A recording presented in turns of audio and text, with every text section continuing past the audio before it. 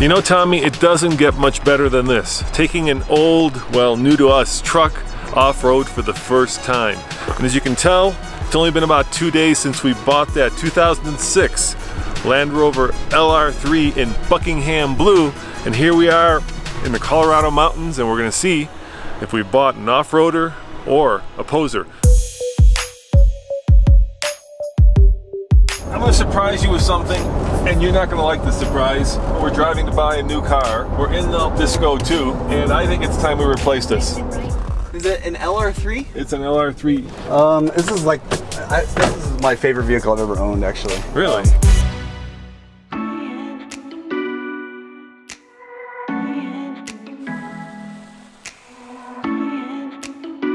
Tommy, let's run St. John's. It's kind of a moderately difficult trail that leads to a really cool ghost town / mine that we get to. It also then pops up above tree line, giving you a spectacular view of the Colorado Rockies in the fall. I mean, it doesn't get much better than this.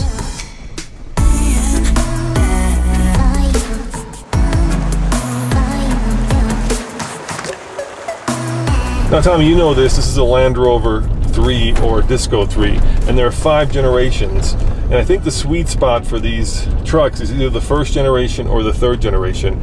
You know, the first one was just really cool out of the box. It was the right size, it had the right off-road gear, it was really unique. The second generation, which we of course own, and you know this better than I do, is just one catastrophic failure away from being junkyard ready. The third one, which we're going to test out today, feels a little heavy, I gotta tell you. It feels like a truck. The fourth generation is cool, but it's got a lot more electronics and a lot more things that can go wrong with it. And the current generation, well, you know, that thing went from being kind of square-jawed and rough and tough looking to being kind of a big jelly belly. And I gotta tell you, I'm not a big fan of the design. But you know what's crazy? Over all those 5 generations, the company was actually owned first by itself. Then it got purchased by BMW, yep, who then offloaded it to Ford, yep, who then sold it to Tata, yep, and now of course it's been Indian owned, you know, for the last 10 years or so. So these different generations of discoveries kind of tell the story of Land Rover as a company. We paid $7,000 for this truck, which I thought was a fair price. Now, it doesn't have the coveted HD or heavy duty kit, which gets you a locking rear diff and a full-size spare, but what it does have is much cooler. First, it has this official Land Rover push bar, then of course that Land Rover snorkel behind me. There's a ladder on the back. It's got about a 2.5-inch lift. It's got the off-road tires, and let's face it, it just looks badass. And when you're making videos, the truck has to look the part. Now the question is, can it play the part?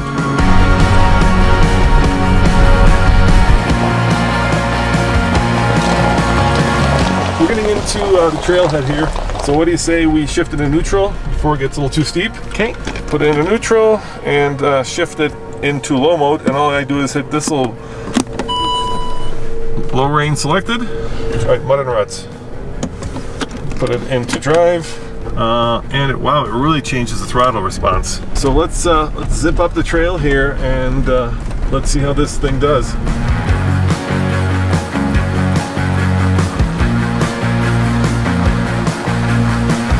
So I've been thinking about the name of this truck, Tommy, and I gotta tell you, the coolest thing about this is the air suspension, and every time you like lowers, it snorts, it goes really loud, almost like a Jake brake.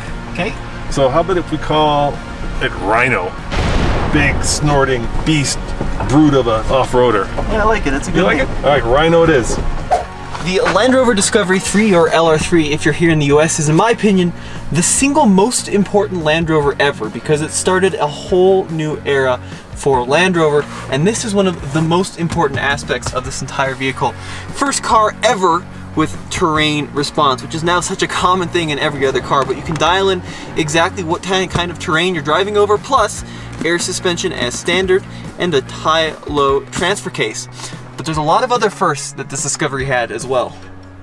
This Discovery was the first all-new model since 1989, that's right, and it's got 4-corner air suspension, 4-corner independent suspension, and something called an IBF, or integrated body frame. So it's a combination of unibody and body-on-frame construction, plus it has an all-new engine.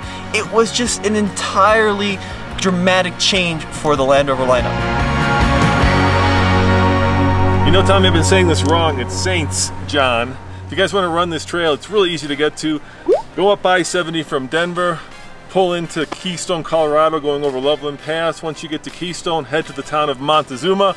Once you're in Montezuma, past the first stop sign, you'll see a sign, Saints John, hang a right, and you'll be right where we are.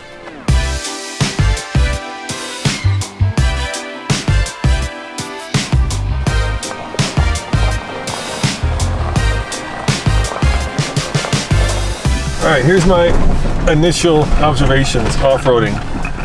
Rhino is big, Rhino is heavy, and you can feel the mass, especially going down. But Rhino is competent. What's crazy is in this mud and ruts mode, throttle response is really tame. So in other words, I have to push the pedal probably halfway down before I actually start moving. You know the other great thing about this, Tommy? It's got a really super comfy ride. Yeah, so Land Rover did something called a cross-linked air suspension on this Discovery, which means essentially they join the corners together via a tube. And what that means is it gives you a lot of articulation, and it also gives you a really good ride on the road and off-road. They use something called ACE, or Active Cornering Enhancement. Well, that's what it would have been called in Discovery 2.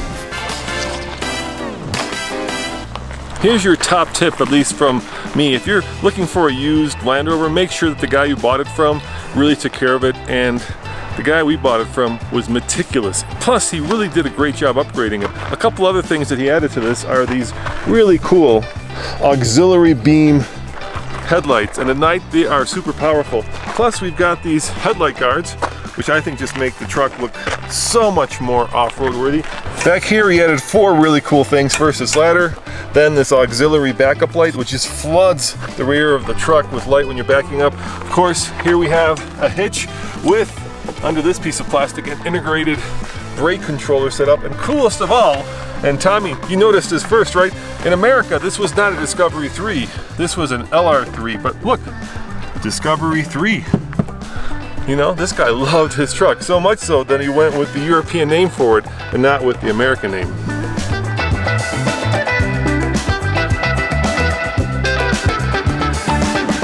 The coolest part of the LR3, in my opinion, has to be the air suspension, and this one still has it, and more importantly, it still works. But the question is, how do you lift a vehicle with air suspension? Well, you have to use something called Johnson rods, or in this case, they're made by a company called Rhino, and basically what it is are these little 2.5-inch rods that trick the suspension into thinking it's always lower than it is. So it sits about 2.5 inches taller, which means you can fit these oversized tires. Now these are Nitto Terra Grappler G2s. They're about a 32-33 inch tall tire mounted on the stock 18-inch wheels. They're in pretty good shape. They probably have about 60-70% of tread left. Never tried them off-road before. We'll probably air them down and see how they do. So let's face it, Tommy, this is a pretty moderate trail, right? They're pretty mild. So my take on Rhino here is it's probably got the smoothest ride of any off-roader that we have, except for the Land Cruiser. Now this, of course, would have completely and utterly competed with the Land Cruiser at the time. So I want to get both of them out here and see how they compare. But I was a little worried about the fact that we didn't get the locking rear diff. But so far, the system really seems to be working well, and it's figuring it out. Another great thing about the LR3 is that they went away from the Rover V8 that dates back to like 1961 from an old Buick. Instead, you get this. It's a 4.4 liter AJ V8 is the internal code, but it's out of a Jaguar, develops 300 horsepower and 315 pound-feet of torque. And let me tell you what, that is just barely adequate for this vehicle because it weighs 5,600 pounds. There was also a 4-liter V6 out of the Ford Explorer. Oh God, no. What? Not the V6. Why not? It was a 220-ish horsepower. Yeah, how much better fuel economy did it get? 1 better. So we're getting 14, Tommy. What did that get? 15? Yeah, you get 15, and you would really struggle up the hills. All right, let's face it, Tommy. You're the better off-roader in the family, so you get to get the next deep part. Okay. There you go. Take it. I'll switch. Give me the camera.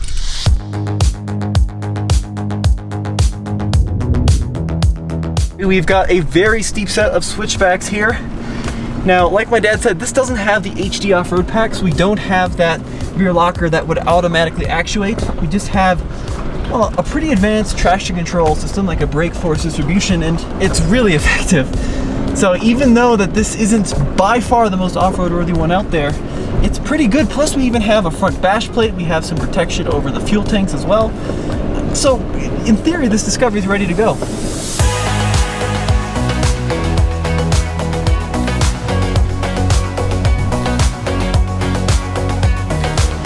I'm going over some pretty rough rocks, and yes, it's a little bouncy, but it's so much smoother than a solid axle.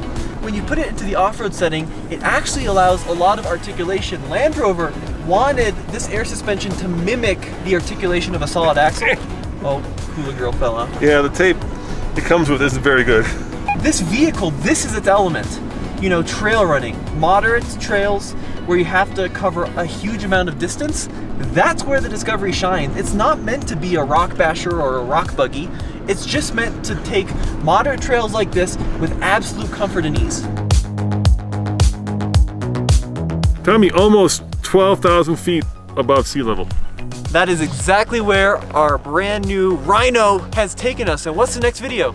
Well, we're gonna have to do the obvious comparison, see what Rhino does compared to the Land Cruiser. That's right, LR3 versus Land Cruiser. That's coming up next, but as always, this has been Tommy. Go back to tflcar.com for more news, views, and real-world overlanding reviews. So did we spend $7,000 on a good, bad, or so-so vehicle? I'm gonna do 2 thumbs up. I'm gonna go 3, actually I'm gonna go 4 thumbs up. I really love Rhino. See you guys next time, ciao.